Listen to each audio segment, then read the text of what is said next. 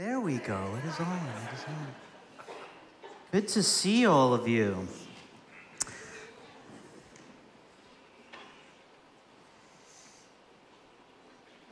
Shinyan Kwailer.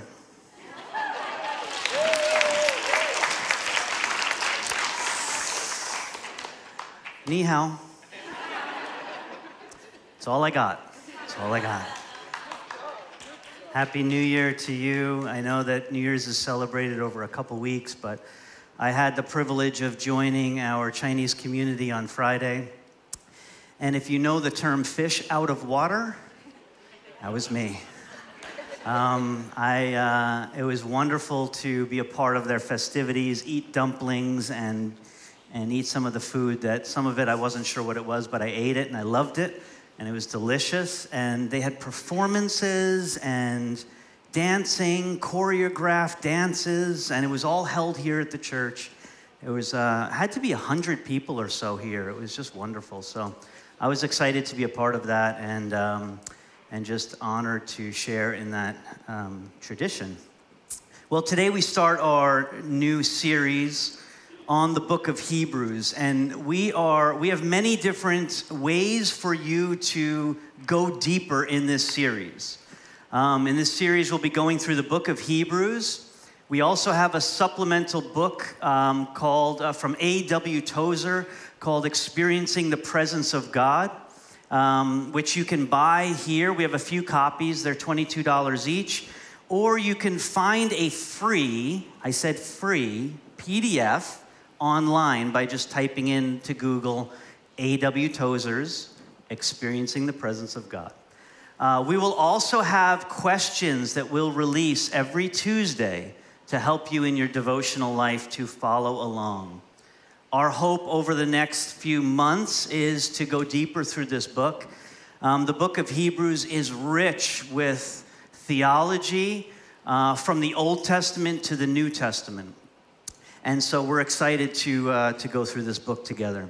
So I'm Joel. For those that don't know, I'm one of the pastors here at Northside, and I'm excited to share with you this morning. Thank you also for parking on the streets. I just took like a quick look outside, and we're all up and down, Lansdowne and the side streets. I appreciate your effort to making our parking lot safe. Let's pray.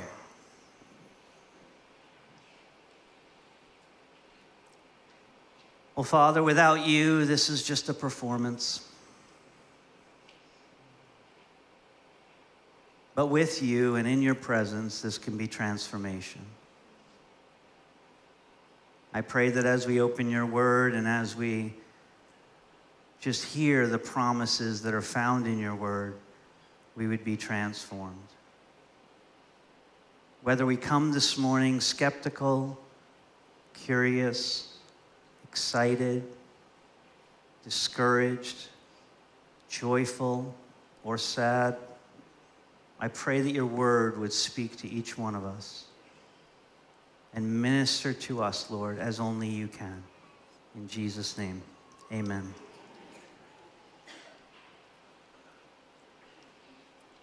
Hebrews is probably written around just before 70 A.D., The reason it's probably written before 70 A.D. is because in the year 70, the temple was destroyed, and there's many different messages throughout Hebrews that point to work in the temple, sacrifices in the temple. We don't know the author of Hebrews. There's many different people that have been suggested. Some suggest that it's Paul. Some suggest that it was Apollos. Some suggest that it was Barnabas.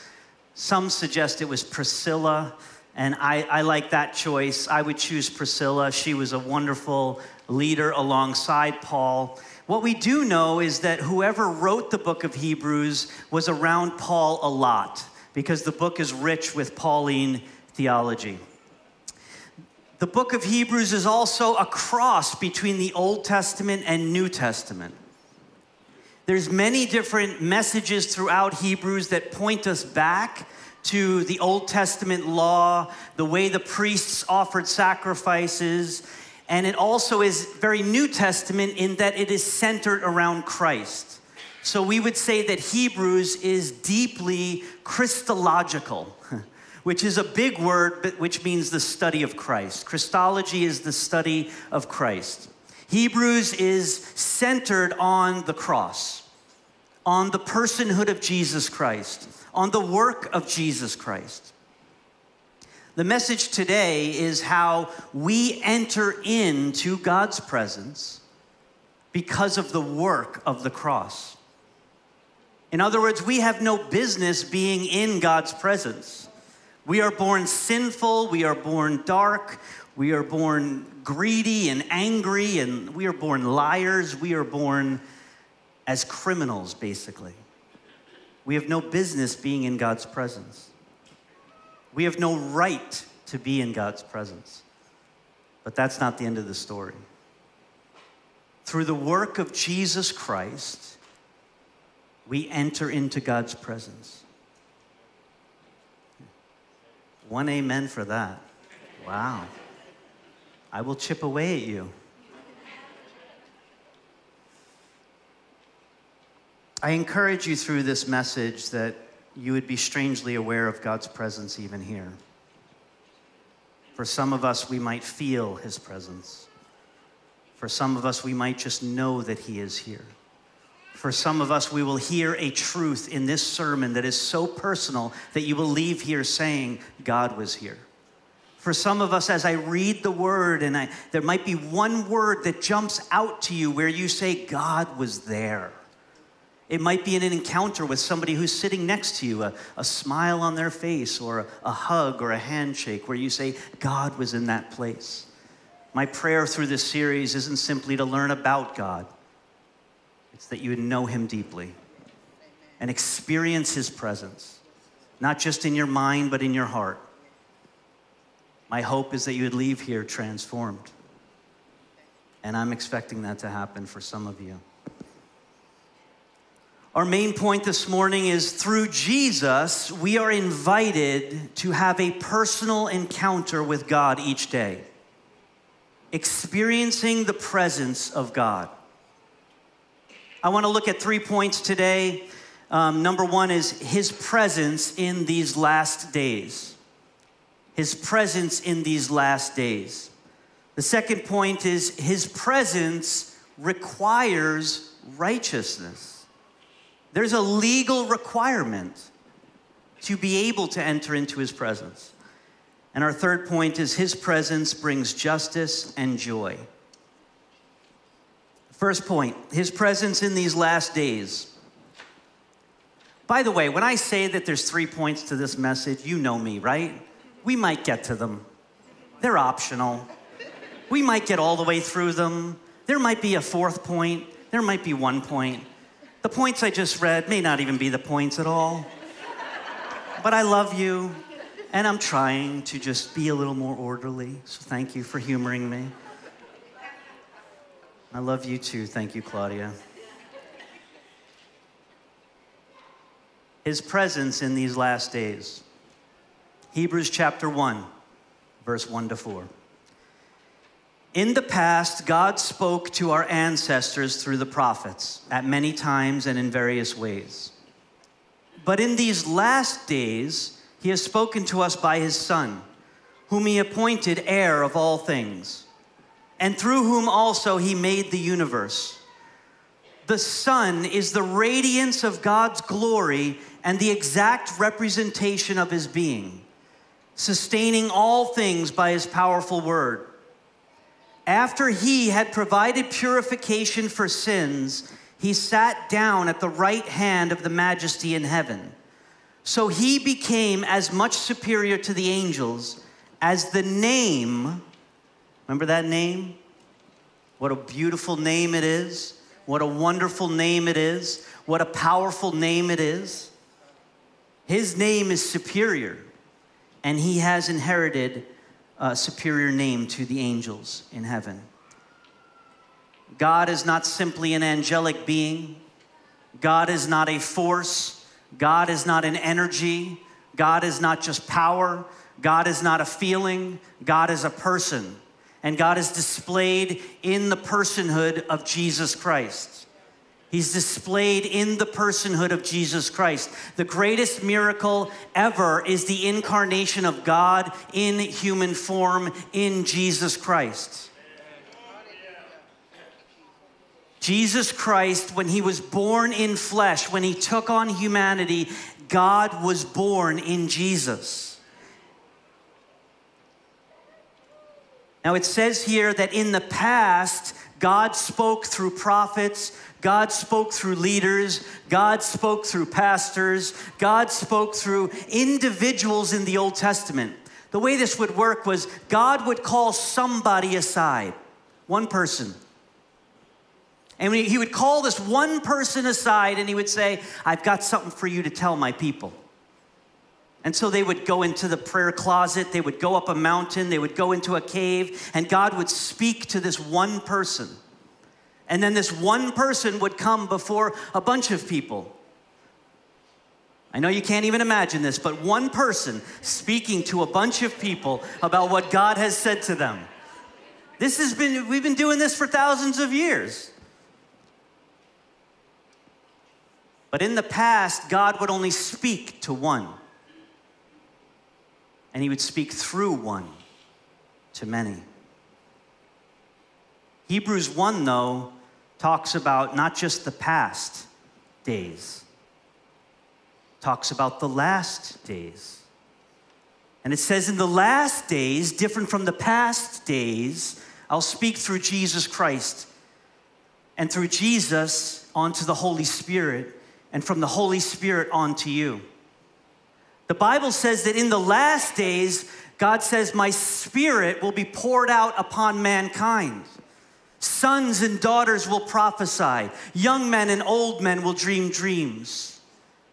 Even on servants, both male and female, God will speak. In other words, what's happening here in Hebrews chapter 1 is God is saying through the writer, in the past days I spoke through one, but in the last days I'm going to speak to all. The reason the last days are different from the past days are because of the Holy Spirit that is poured out upon us. My challenge for you today is, are you living like the past days? Or are you living in the last days? Our relationship with God is daily, moment by moment, personal. If you have a Sunday to Sunday relationship with God, you're living in the past days.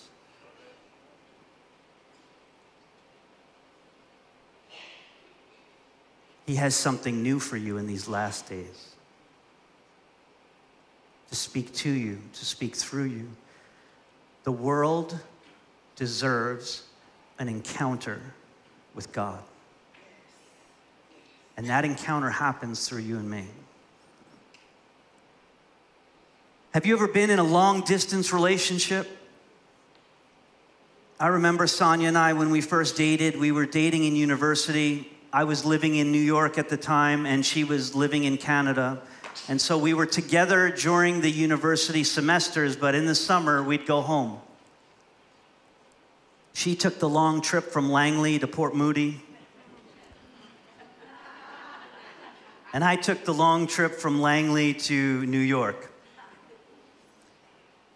Now, I'm going to say something crazy that you probably haven't heard for a long time, and I'm sorry. It's just so extreme, you're probably not even going to believe it, but we actually used to write handwritten letters to each other. I know.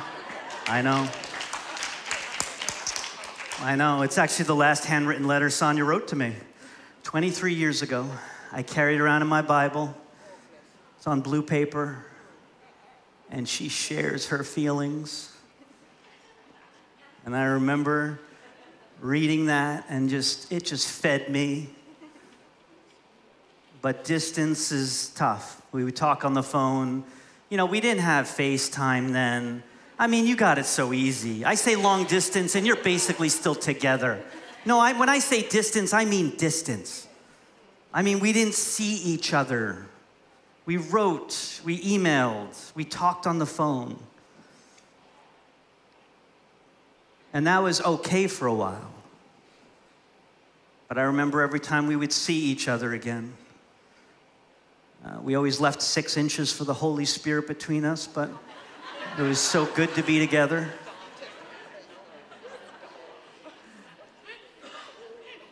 It was so good to embrace from 6 inches away.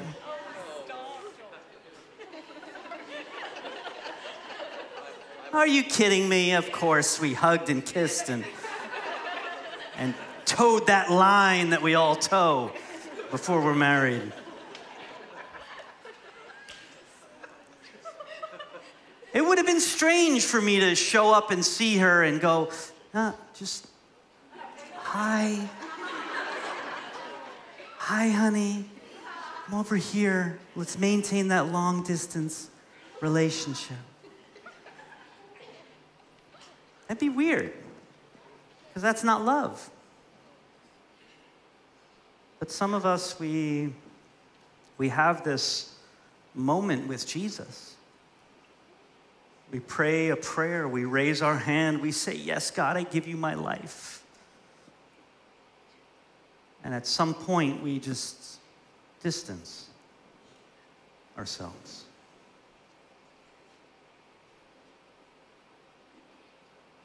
Some of us, we maintain a long-distance relationship with God. Might even write letters every once in a while. Might get convicted a couple times a year. Might even pray every once in a while. We might even crack the cover on this book. But being a follower of Jesus, a disciple of Jesus, is to seek his presence as much as you possibly can because you are in love with him. My hope and prayer through this series, again, is not that we would learn more about God, but we would learn to know him. To move from past days to last days kind of relationship. You see, we are born restless. Augustine says that we are born restless until we find rest in God. I don't like being restless. Do you ever get restless? This morning I was restless. I woke up at 5 a.m. restless. Not particularly anxious, not particularly discouraged, not particularly weighed down with the burdens of life, but awake and restless. But many times we wake up in the middle of the night and anxiety floods in at 2 or 3 a.m. I talk about this a lot. I'm very open about my 3 a.m.s. I wake up, I'm restless, I got a lot on my mind, I can't go back to sleep. I go down, I put the tea on, I read my Bible, I pray, and about 2 hours later, I go back to sleep. Once I can rest again. So for me, I'm restless and I can't go to sleep. Did you know that our souls are born restless? Unable to find rest in anything that the world has to offer. We search for it, we look for rest, we go on vacation, we go to Hawaii, we go on different things, we go to yoga, we go to Pilates if you're Christian. You know, we do these things. We try these things, we try to find rest, but we're restless. We're restless because we only find rest in him. In a society that is woke, they're restless. Awake to justice and all of these things, which I'm not saying they're bad or evil. I'm not going to start talking about them right now. Some are good and some are just weird, but there's all this wokeness. Everybody's awake, running from thing to thing, but nobody has rest. We're created with a restlessness in our heart that is only found rest in God. You might find yourself here restless.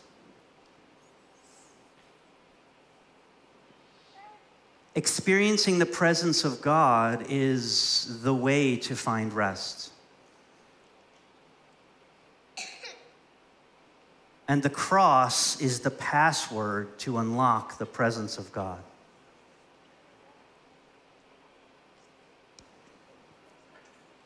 Jesus said, I am the way, the truth, and the life. No one, how many people? Pretty clear, huh? No one comes to the Father except through me. If you really know me, you will know my Father as well. From now on, you do know him and have seen him. Jesus is saying, I am the only way. I am the only truth. I am the only life. The reason that Jesus is the way and the truth and the life is because Jesus paid the price on the cross that we might have access into the presence of God.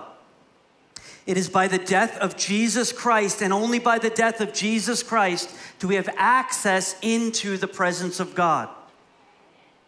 Like the cross is the password that unlocks the presence.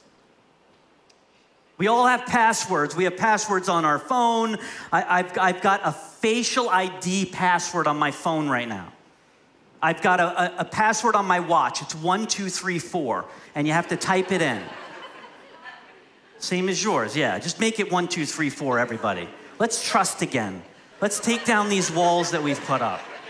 Way too many walls. You know, our computers now, it's like you could do the fingerprint on the new MacBooks. Fingerprint access. Unless you cut your finger and then your fingerprint doesn't work. Then you actually, I mean, this is crazy. This is so inconvenient. You actually have to type it in. You have to type in your password because the fingerprint doesn't work. As I'm preparing this message, Jesus said, listen, I'm the fingerprint. Jesus said, I'm it. I'm the facial ID. You want to get into God's presence? It's me. You want access into God's presence? You can have it as much as you want, except it comes through me. Jesus is the way, the truth, and the life. This isn't religion, this is relationship. And there's only one access gate. There's only one password. There's only one way to get into God's presence. And it's available to all of you, but you have to go through the one gate. It's Jesus Christ. Now, you might think come on, that's really exclusive, Joel. It has to be for more. No, it's only by the blood of Jesus Christ on the cross for you that was paid for that price. Like only he paid the price. You see any other God crucified on a cross, died, put in the ground, resurrected? You see any other God doing that? No. The other gods are like, worship me. Our God is like, I will come and die for you. And by my blood, I provide you with access in. Who's it available for? All who believe. So Jesus says, I am the way, but all can come through. I am the truth, but it's me. I am the life, and I have life for all of you and life more abundantly. But Jesus says it's through me.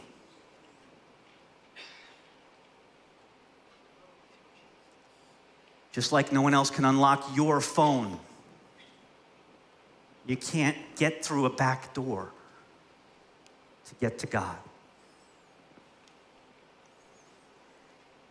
Paul says in Colossians 1:15, he says, the Son is the image of the invisible God, the firstborn over all creation. He's the firstborn over all creation. He's also the firstborn of all recreation, of which we are. He is the visible, manifest, revealed depiction of who God is. If you want to know what God is like, look at Jesus. He's the picture.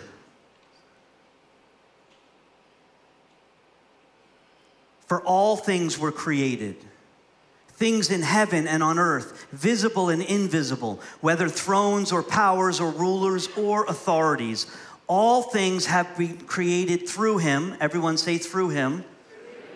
And for him. Everyone say for him.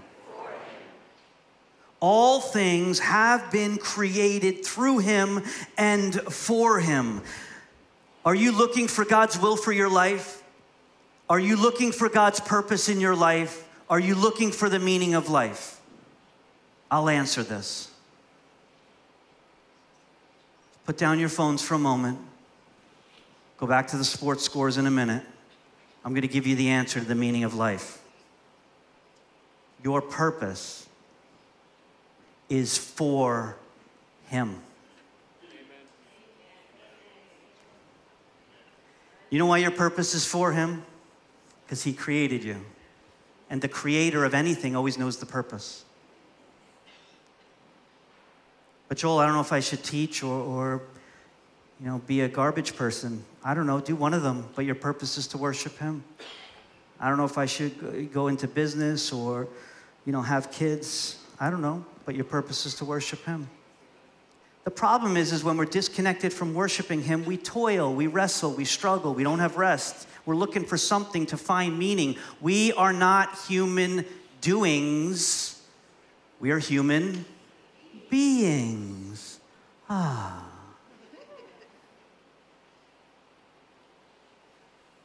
human being is meant to be in the presence of God. And the more areas of my life where I'm aware of His presence, the more areas of my life that have purpose, meaning, understanding.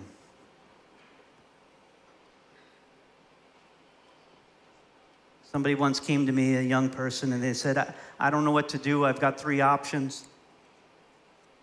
Trying to discern God's will for my life. I said, just pick one door and go through it. What if it's the wrong one? I don't know, come back out and go through the next door.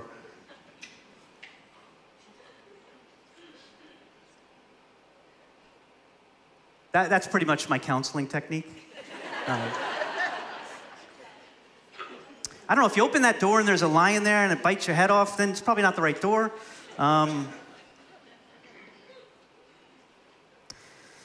See, God promises His presence. He says, I will go with thee wherever you go. It's when we're unaware of His presence that we struggle over the decisions of what to do and how to do this, that.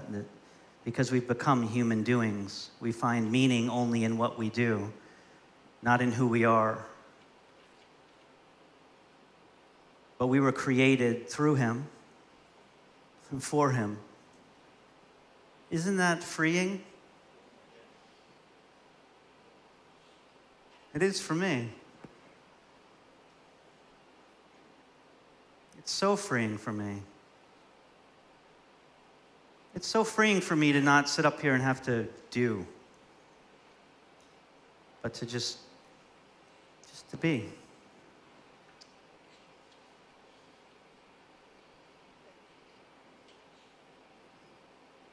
It's quite freeing. You should try it. His presence requires righteousness. I will only get to this point, and then we'll have communion together. A.W. Tozer says this on page 21 of the book that you're all going to buy after the service. He says, man's moral conscience, crying for pardon and cleansing before the presence of the great God, has now found it by an event, an act of the eternal Son, who is the image of the invisible God. He turned aside to do this awful act. He single-handedly purged our sins. He alone could do it, so He did it alone.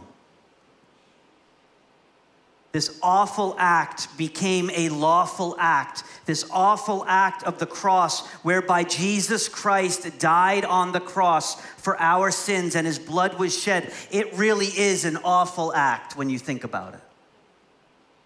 It is a torture device that Jesus Himself, God, the God-man, fully God, fully man, He did for all of us. It is an awful, awful act, but it was lawful. It was required. A sacrifice was required for our sins, for my sins, and for your sins. But there's something that happens on the cross that not only does He pay for our sins, but something else very important happens. And I want to read this to you. This is also very hopeful for you. 2 Corinthians 5:21, Paul writes, God made him who had no sin. Who's that? Jesus. God made him who had no sin to be sin for us, so that in him we might become the righteousness of God. Let's leave that verse up there for a moment. I want you to look at the divine exchange that happens here. The perfect, spotless God-man, perfectly pure, perfectly holy, majestic, unbelievable, anointed, everything, the one we worship, the Lion of Judah, Jehovah Rapha, Jehovah Jireh, the God that created the universe, hung on that cross, and he became your sin. He took on your sin, so that in him, by him, through him, you would become the righteousness of God. Maybe you're here today and you don't know God. You wouldn't call yourself a follower of Jesus, a Christian. Maybe you think that Christianity is filled with rules and regulations, and I'm just going to lose all the fun in life if I become a Christian. Maybe you just need proof of God's existence. Maybe you're angry with God. Maybe you're just starting to hear about God and you're just curious. Wherever you're at this morning, hear this truth. Although you are sinful, full of greed, full of lust, broken, sick, you're a gossiper, addicted, and deserve life in prison, it's what we all deserve, there's another option. The other option is that you get right with God. What I mean is, let's put that verse up one more time. What I mean is you get righteousness. Righteousness means that God looks at you and you are made right. Inside of your spirit, when you come to know Jesus, your spirit is completely and totally pure and holy and righteous and blameless.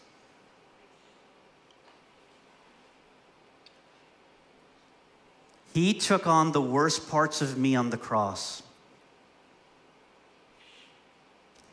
He became like me for a moment, that I might become like him for eternity.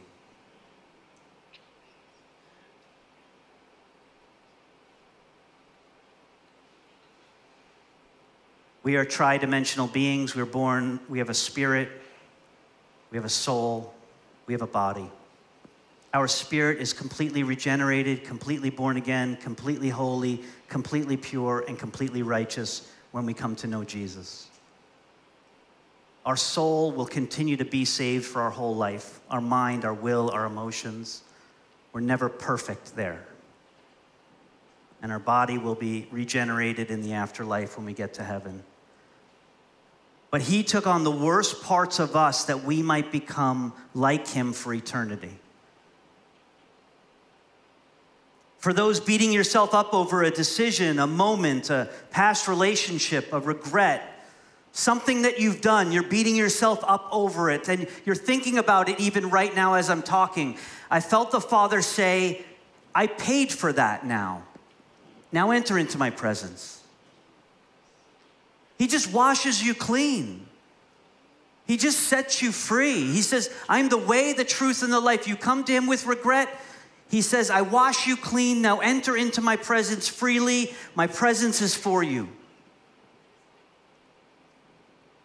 He takes great joy in watching his children come home. He takes great joy in watching his children set free. He takes great pleasure in watching his children healed, saved, and delivered.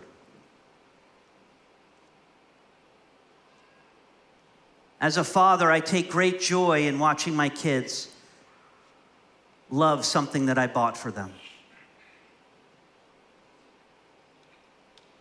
And I'm saddened when they don't. If you're a parent, you've had this moment on Christmas. You buy them a gift. They love it in the moment, but a couple weeks later, they're just not playing with it anymore. I felt the Lord say there's some of you today that you received the gift of salvation with great joy, but somewhere along the way you've drifted. And this morning he simply wants to say, come into my presence. I wash you, I cleanse you, I set you free. You're always acceptable, son. You're always acceptable, daughter. And he paid for it. Our time of communion, I'd like to call the ushers forward and our worship team as well. Our time of communion is going to be a time of you and the Lord and him simply cleansing you and welcoming you back into his presence. Maybe you've been distant, but he is available through communion. Our ushers will be positioned throughout the sanctuary with the juice and the bread representing Jesus' body and Jesus' blood. You're welcome to participate, to receive his body and his blood for you. And in this, we remember what Jesus did for us. And so I'm going to pray, and then the worship team will play softly, and then you can go to the different places and get the elements. We have gluten-free here at the front if you need that. Father, thank you for this time of communion. We pause to reflect on the work on the cross for each one of us. In Jesus' name, amen, amen.